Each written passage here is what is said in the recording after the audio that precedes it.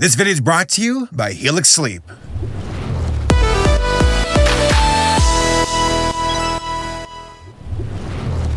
The Treasure Planet, aka not that treasure planet, aka, oh no, Twitter's gonna kill me for this one, Planetata Naskar Vistata. An F in English? Bobby, you speak English. You know what? We'll just call it Bulgarian Treasure Planet for this video, which is, by the way, the unofficial nickname for the movie.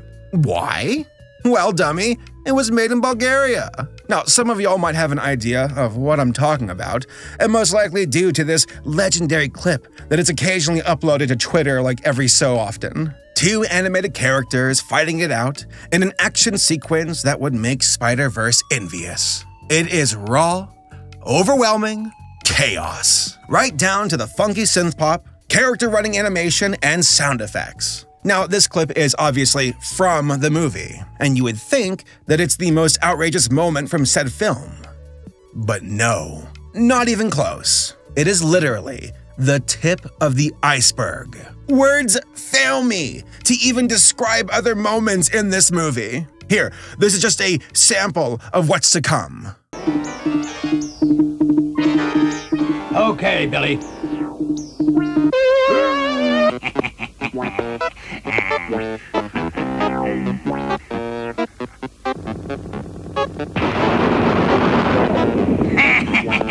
You're behaving like a bunch of rum-sodden sailors. Now cut that out. Report on the condition of your circuitry. A fair warning, folks. You are about to get a massive dose of psychic damage. Just like my Alpha and Omega video with Lizzie, I forced another friend of mine to suffer alongside me. Tom! Haha, Tom!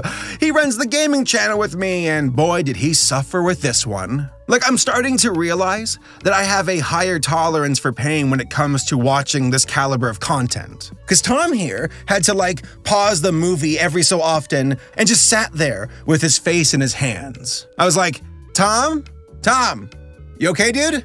And he was like, and yeah, I think he might have been crying. Oh, and there is the question floating around about Disney's Treasure Planet and if it ripped off this movie. No, it did not.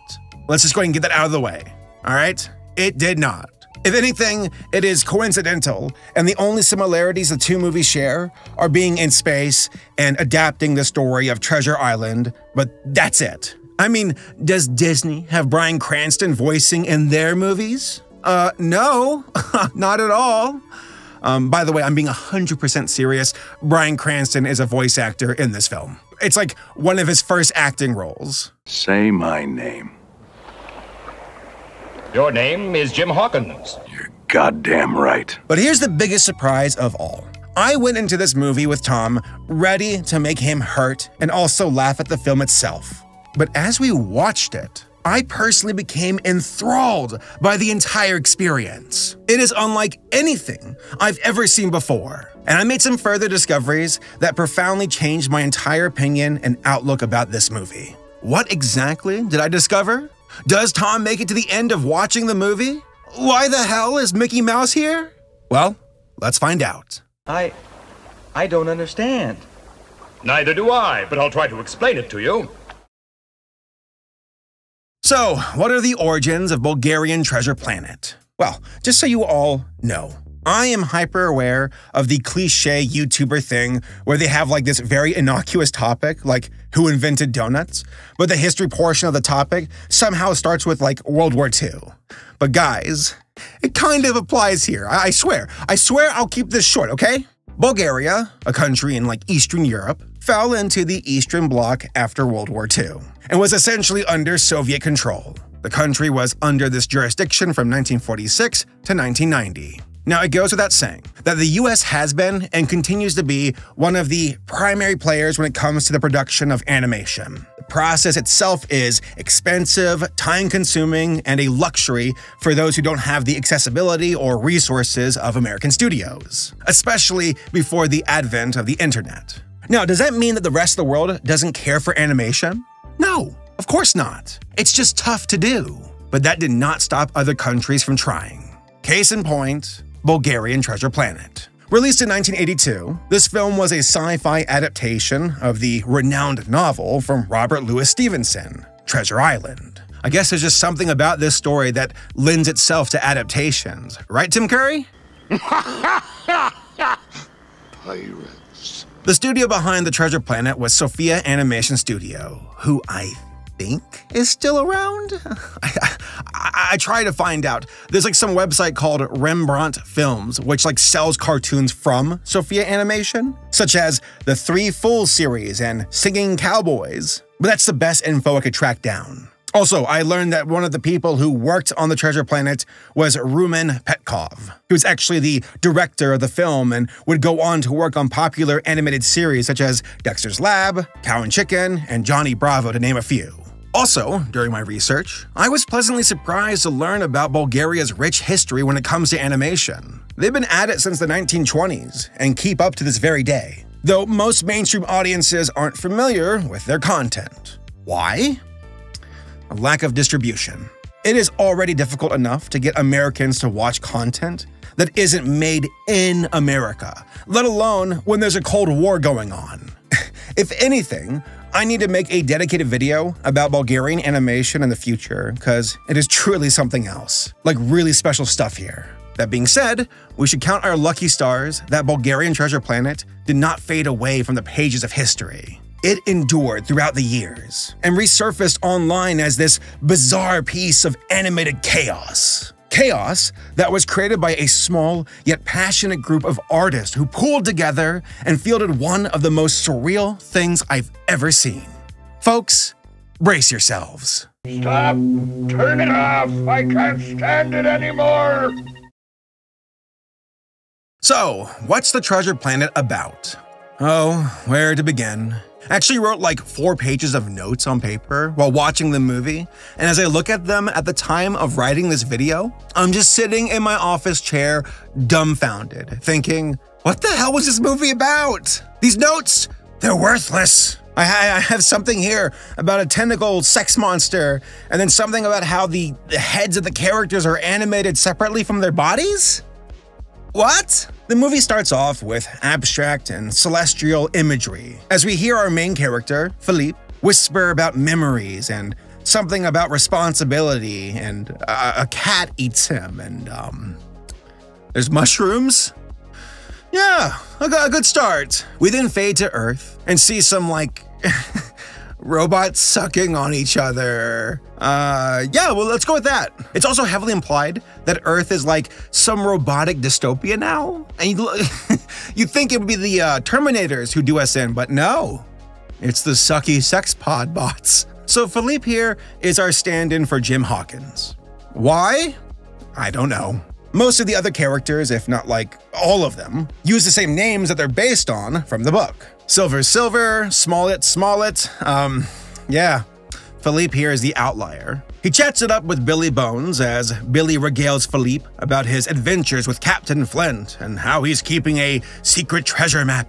And yes, I cannot look away from this animation. It is simultaneously terrible, yet mesmerizing. I've never seen anything quite like it. Billy then gets jumped by Black Dog, and the two have one of the most epic showdowns in anime history. Big hands, jetpacks, helicopter wheelchairs, fire guns, disco synth. How did this movie not win an Oscar for this scene alone? Also, the comedy in this movie is a weird combo of nonsensical Looney Tunes-esque slapstick and then dry humor with deadpan deliveries. It's a rare combo that is oddly hilarious. What's wrong with you, Mr. Bones?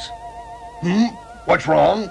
Oh, nothing much unless you count the fact that I'm about to die. Philippe gets the treasure map, takes off to Captain Smollett, who's like rocking this Sigma Chad energy, and the two take off with this crew of robots to go hunt down the treasure in space. Oh, and of course, Long John Silver joins the story, though I gotta say, in a contest between Disney's Long John and this movie's Long John, I think Disney kind of wins. Just barely, just a bit. How much is 3,243,749 multiplied by 9,743,301? 21. That's close enough. For the sake of maintaining our sanity, I'm just gonna hit y'all up with the bullet points for the remainder of the story. because there's just too much to unpack here. There's a random dance number with the robot goons. There's a robot parrot that says to Long John, "You don't turn me on, and that's for sure." And then the ship catches on fire and somehow ends up in the actual Treasure Island story, boat and all. Like the captain even says, Robert Louis Stevenson's Treasure Island. So I guess the story's canon in their universe? Of Treasure Island fame by Robert Louis Stevenson. Welcome to the 17th century. Oh. They even call Philippe Jim Hawkins. I don't know. I just don't know. It's all over the place. Also, like some tentacle monsters show up and do uncomfortable things. The boat and the characters then transform back to normal.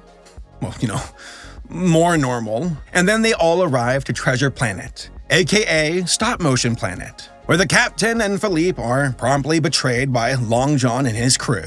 Then there's like this robot monster called Nebuchadnezzar that like attacks the crew, but is defeated by the power of uncanny opera.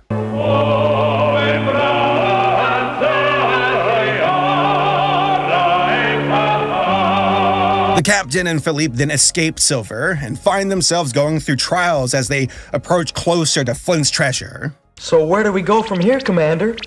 We take the anti-gravity elevator. It's pretty great, because the captain's advice for everything is, just ignore it. You're on fire? Ignore it. Sexy demon women are grinding all over your crotch? Just ignore them. And it works. Just ignore them. That's easy to say, Commander, but oh my gosh. You don't fool me. Why don't you give up? So the treasure is found, but Silver leaves the captain and Philippe stranded on the planet and takes off with the ship and leaves them all behind. But then the ship comes back a few days later because Black Dog took it over and was on Philippe's side the entire time because Philippe saved him from the tentacle monsters. Hell, I mean, if that was me, I'd be in debt too. Philippe, you saved my life. No, you risked your own life to save mine. Thank you, Philippe. We then discovered that the treasure is like a Noah's Ark in a way, with a bunch of animals and plant DNA. Hold on. That's the plot of Titan AE. You know, that Don Bluth film from Fox Animation that was a complete flop, where like Earth blows up and they have this spaceship that's like hidden away that has like the genetic codes to rebuild a new Earth. Did both Treasure Planet and Titan AE steal from Bulgarian Treasure Planet? No, but that is genuinely one hell of a coincidence. Inside this container are no diamonds, no platinum, gold, or silver, but something far more precious. It is a modern Noah's Ark. This ship has the power to create a planet, to create a new home. So the ending, oh boy, here we go. The ship catches on fire, again, gets sucked into a black hole, the captain gets shot, Philippe kills Silver, the treasure is shoved into an escape pod, the ship gets completely enveloped by the black hole, Philippe describes it as a dimension of eternal nothingness, harkening back to the start of the movie, and then the pod with the treasure lands back on Earth, where it then repopulates the planet in what I can only describe as organic racial stereotypes and animals too. And all of this to the tune of Ode to Joy. Oh, also Mickey Mouse is there too. What? This entire film is such a fever dream. The tonal shifts will break your neck from whiplash as we go from thought-compelling dialogue about the horrors of space to a bunch of robot minions trying to trick the captain into giving them a haircut. What can I do for you? A haircut! Just a trim! Nothing off the top and don't touch the sideburns, okay? I'm not a barber, I am the Space Fleet Commander. Yes, Disney's Treasure Planet is superior in every single way, especially when it comes to character development. One of the best parts about Treasure Island is the relationship between Jim and Silver. But that's not really a thing in this movie. If anything, Philippe is closer to the captain, and even then, they're more like co-workers if anything. The story? Absurd and confusing. The humor? Nonsensical and ridiculous. The voice acting? stiff yet chaotic. And the exact same thing can be said for the animation too. It's like they were somehow able to achieve static visuals and feverish movement in the very same breath. That's genuinely impressive. If anything, Bulgarian Treasure Planet gives me 2001: A Space Odyssey and Fantastic Planet vibes with its overall tone, though it is much more unfocused and unrefined with its characters, story, themes, tone, visuals, just everything. Yet oddly enough, and don't hate me for saying it, I love it. There's something pure about this movie and its very existence. It was made because Bulgarian artists wanted to make it. Not for money, not for fame, but for art. The term that comes to mind is kitsch, which is when art looks tacky and low quality, but was made with sincerity and can be appreciated in a knowing way. That's what I see here. A team that tried their best with what they had and created something wholly original. Is it good in a traditional sense? No. But I can absolutely see the awkward beauty and effort in this film. And I'll take that over an assembly line of uninspired, focus-tested products any day. That's right, send illumination into the black hole instead.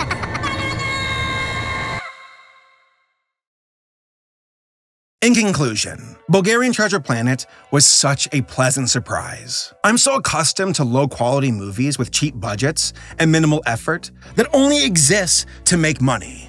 Bibletown? Awful.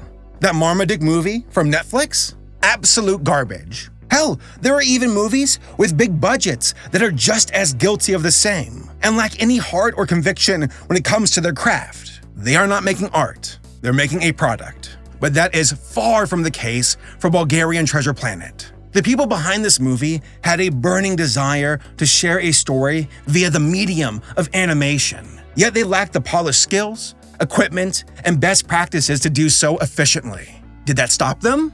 No, because they're artists. And by God, were they going to art. The story and characters and visuals and just everything were all over the place. But there was genuine effort involved in the making of this film. And I just respect the hell out of that. Especially when it comes from people who don't have the same luxuries of Hollywood.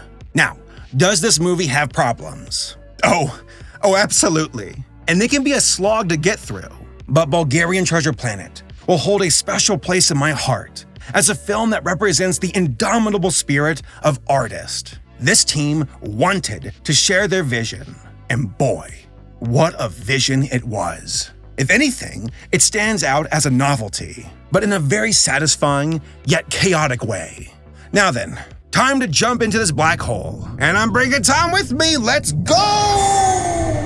So a big shout out to this video sponsor, Helix Sleep. I've had my bed from Helix for like 2 years now, and my rest just improves. It just keeps getting better, getting some of the best sleep of my life.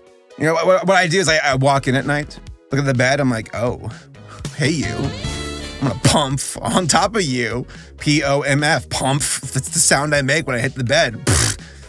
That's a different sound actually. I make both sounds. So for those who don't know, Helix Sleep makes premium mattresses and bedding that are customized to fit your needs and conveniently shipped right to your door. It all starts with the Helix Sleep Quiz. Everybody's different, and Helix knows that. So they made a sleep quiz that matches your unique body type and sleep preferences to the perfect mattress for you. Do you sleep on your side, on your tummy, on your back, on the ceiling? We're gonna find some vampires in here. Do you want your mattress to be soft or firm?